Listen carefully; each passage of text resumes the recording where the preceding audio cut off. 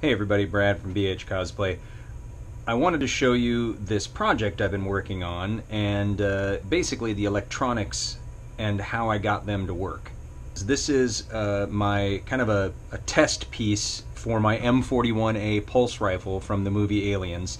So this was kind of a test mold that I did, so I'm using it to test out the different components to see how they work. That way if I break it or screw it up, it's not too big of a deal. So this is a digital display, and I designed this digital display so that when I insert it into the gun, the light comes on.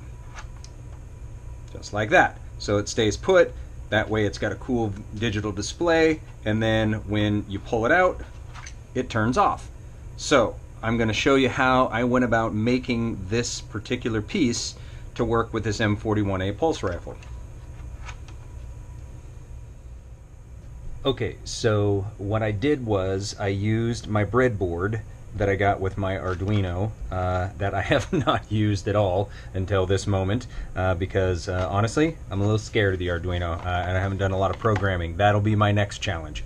So for this, what I'm basically doing is using this breadboard to try to figure out the circuit that I need to use to make my digital display show the number 99. I've hooked up a real simple power source. I used to have one that was wired, but I used it. So what I did here, super simple. I used a 3-volt watch battery, and I used a black wire to tape to the negative side. I used a red wire to tape to the positive side, and then I put those into my spots on the breadboard so that it's sending power to the breadboard. Obviously you want to make sure that you're not overpowering whatever you're using, so like if you're using 3-volt LED lights, you want to make sure you're not hooking like a 9-volt or a 12-volt battery up to this because it'll blow them out. So make sure you're matching your voltage to your voltage.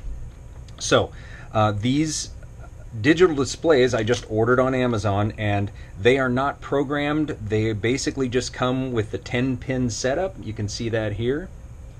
And what I have to figure out, because it didn't come with any instructions, was which pin needs to get what kind of connection. So basically what I did is, using this breadboard, it allows me to test out different setups to see what happens when I do that. So just to kind of show you as an example, so if you don't know anything about breadboards or if you don't know any of that stuff, there's a ton of awesome tutorial videos out there. Just do a search on breadboards for beginners and you'll see, that's what I did, you'll see tons of great stuff that'll help you understand how to set this up. So this kit came, like I said, with my Arduino, so it has all these cool wires that help me test things really fast without having to solder things and unsolder them. So that's what the big benefit of the breadboard is. So what I did is I set up this system so that I could start testing where each wire needs to go. So what I learned, so instead of going through the trial and error process, what I'll show you is, so I learned that the pins over here that are represented by slots 3 and 4, I found out that those needed to be connected to the negative lead. Okay, and that's what this side is over here. So the red line over here is positive. You see my positive line coming in here, negative coming in here. I learned that through trial and error that basically the 1 and 2 positions over here needed to go over to the positive. They needed to have a positive charge. Now you'll notice when I plug in the blue, I get some light showing up. So now I have, okay, I found part of my pattern, and the pattern I want is a 9-9. Okay, so now I put the orange one in, and oh, I got another light that's set up. So now I know that the orange and the blue, or basically the 1 and the 2 position pin over here, need to be connected to the positive. The 3 and the 4 pin need to be connected to negative, and then the 5 pin needs to be connected to positive. So there we go. So now I have another pattern. Also, the other thing that is important is, so you can see that kind of the dots down here, is basically the bottom of this. This has to be specifically aligned the way I did this, so that essentially what I'm calling this, so I can remember which side the pins are, is I'm calling this side the positive side, even though it's not technically the positive side, but it's just to help me remember that the bottom is what I lined up towards the positive side to help keep it straight in my mind. Okay, so then I found out that the one, let's see, so orange over here is the one pin on this side. That needs to be positive. I found out the blue and the white have no connection at all. So they don't plug in to anything. They don't go to positive or negative or neutral. The red wire also needs to be connected to positive, just like that. And then the black wire, so this is would be pin 4 and 5, need to be connected to positive. So as you can see, with this all connected up, I have gotten myself the display, hopefully you can see it through all the wires, to show 99. So now that I know that, what I did was I translated that to a piece of paper. So, oh yeah, there you go. That's what I write to myself. It's only failure if you give up. So give yourself little positive mantras, because while you're doing stuff like this, it can be a nightmare. So this is the way I marked it. So the dots, which is basically the bottom of the display for pin 1, 2, 3, 4, 5, it's positive, nothing, nothing, positive, positive. Okay, and then over here, so the top of the display, the pins on the top of the display are positive, positive, negative, negative, positive. Okay, so now here's the important thing. You'll notice I have this crossed out. The reason is because, as you can see, this display is facing up, so I can see the numbers. When I'm soldering it, this, what I'm calling the 1 pin on my diagram, when I flip it, it's actually the 5 pin. So I have to remember that, because when I'm soldering it, I'm not having it facing down like this, I'm having the pins face up. So that was why I had to cross this off and change it. I just reversed it so that when I have the display pointing the direction where the pins are up, it's now positive, positive, nothing, nothing, positive, positive, negative, negative, positive, positive. So when I have it set up like that, it gives me this digital display. Okay, so that's how I figured out how I wanted to get the display to look. Now, you could use an Arduino and you could make this digital display count down, and there's program to do that. But again, because I'm dealing with such a small space, I mean, this is what I have everything fit in.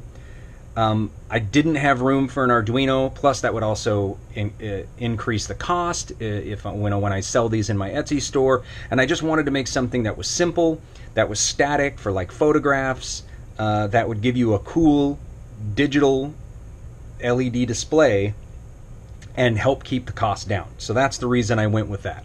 You could get a lot fancier and have it so that when you touch the trigger, the display goes down and all that stuff, but I didn't want to do that with this. I just wanted a basic digital display that showed the number 99.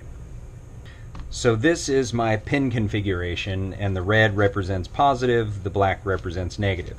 So what I did to kind of save time is I essentially pinched these two together so they were connected. I pinched these two together so they were connected. I pinched these two together so they're connected. And I basically just cut these off because I don't need them. They're not necessary to create the digital display that I want. Once I did that, I then basically soldered a bridge wire from here to here, so that all three of these are connected. I also soldered a bridge wire from here to here. I soldered another bridge wire from here to here, and then I had one wire coming off right here that went out to basically the battery. So that's my wire leaving this system, so I only have one wire going out. All the rest of this stays pretty contained with the chip. For the black, it was super easy. I only had these two wires, so essentially those are bridged together, and I just bring a wire off here, so that goes out to my power supply. So here's just a simple diagram showing how I got all of this stuff to connect up in this box right here. Okay, so digital display up here, my battery, which is just a 3-volt watch battery, is in a holder which goes right here in the bottom of this. You can see it right there. A nickel strip, which you can buy on Amazon. They're super cheap, and so these are 0.15 millimeter by 6 millimeters wide by 50 millimeters long. The reason I went with nickel is, one, it's obviously conductive, it's a metal, but two, it will attach to magnets. So which is important because I need this magnet to make my connection.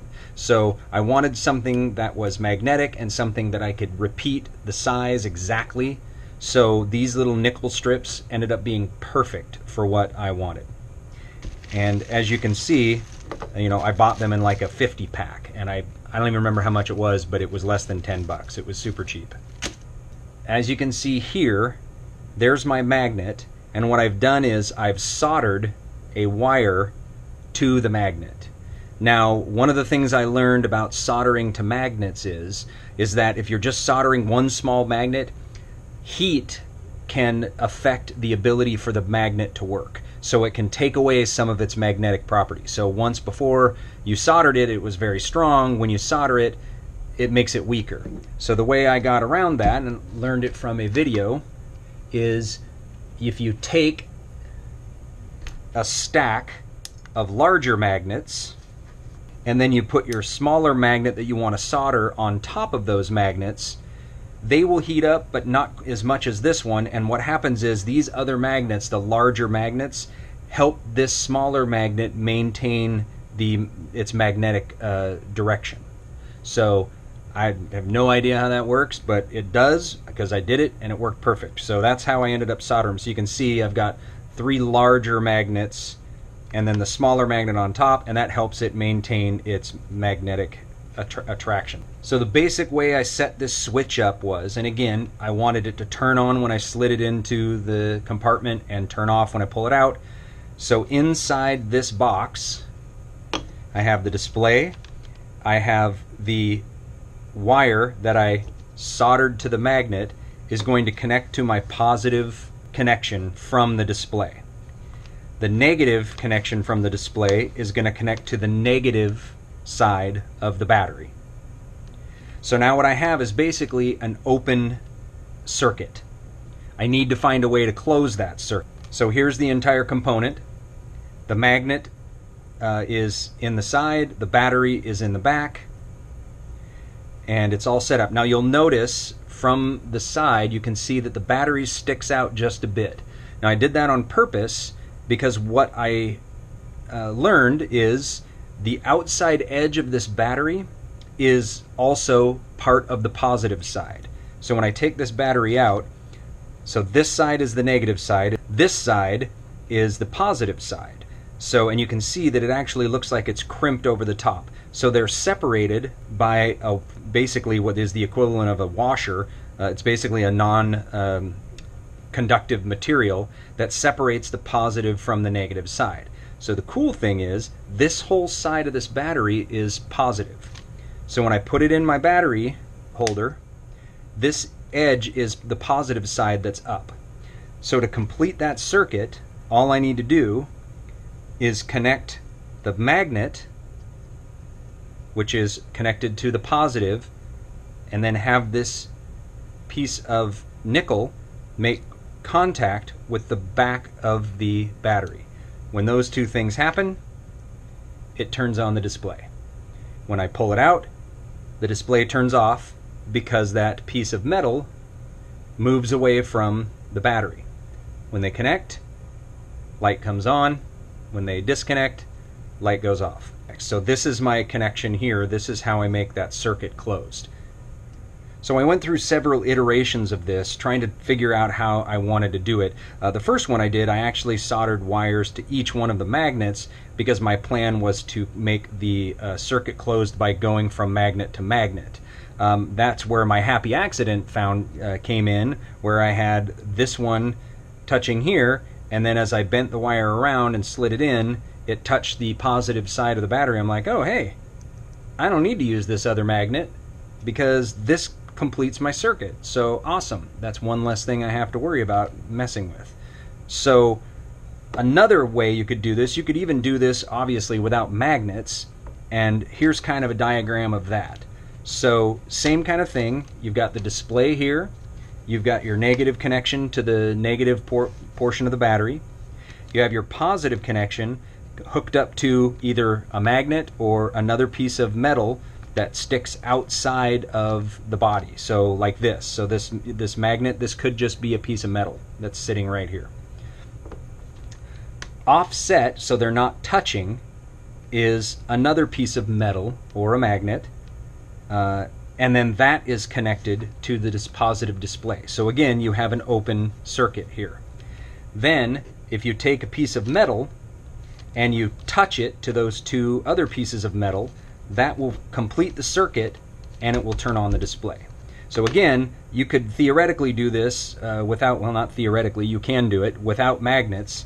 The reason I like magnets is because what it does is it pulls that piece of metal directly against it. So for non-metallic connections, you have to make sure that there's enough force to touch them. But with a magnetic connection, it pulls it directly to it. So you'll notice if I have it here, see how it just pulled it directly to the magnet? So then I don't have to worry about making sure that I bend the metal out enough, or after wear and tear it going back in and out, it loses its springiness, so it stops making contact. It's just, that's why I like magnets, but soldering magnets can be kind of a pain. So, but you can do it without it. You could essentially take two pieces of this. You could have two pieces like this. You have your positive coming off here, your positive coming off here. And when a third piece of metal comes in and connects the other two, you've got the completed circuit, and the light would come on just the same. So you don't even have to use magnets. So there you go. Hopefully that information helped you out and gave you an idea of how I put together my circuit for my M41A pulse rifle from the movie Aliens. And hope you enjoyed it. If you liked it, make sure you click the like button and subscribe. Thanks.